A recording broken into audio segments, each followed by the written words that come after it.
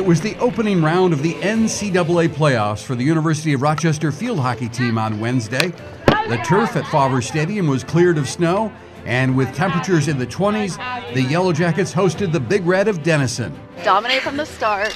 Brock, you're in NCAAs. It's super exciting, it's super fun. Deep breath, enjoy the moment, have fun, and stick to your game plan.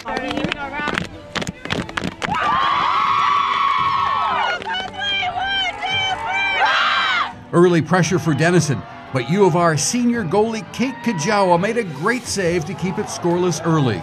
But then at 11:31 of the first quarter, Denison off the corner and Maya Tumiwa scored the game's first goal, and it was 1-0 Big Red after one. Rochester started to get more offensive pressure in the second, and a great chance for Colleen Maley, but it went off the crossbar. Then just before the half, Denison with another opportunity, but again, Kate Kajawa made the save. Denison outshot the U of R 12-5 in the first half, but the Yellow Jackets only trailed 1-0.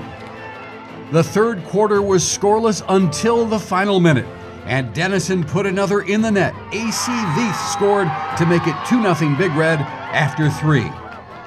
Now in the fourth quarter and early in the period, the U of R corner, and Junie Lee out to Maya Higas, and she scored for the Yellow Jackets to pull the U of R within one at 2-1. And it stayed 2-1 into the final minute of regulation. The U of R with pressure, and they had two late corners in the final seconds, but just could not get the tying goal, and 2-1 was the final.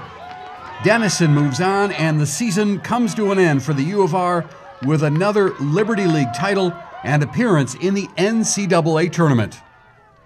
To be down 2 goals and then come back and put one in and then just keep going and keep hustling, and just that's how Rochester field hockey plays, and that's what I love about this team, is that they just never give up, and it showed. But too bad we didn't get the score we wanted, but it showed that we never gave up.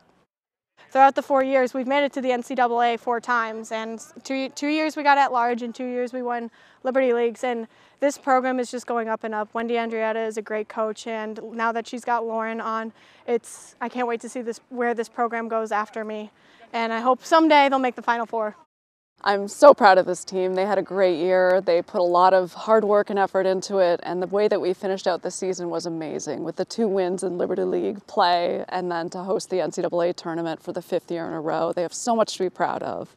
Together on 3, ready, 1, 2, 3, together!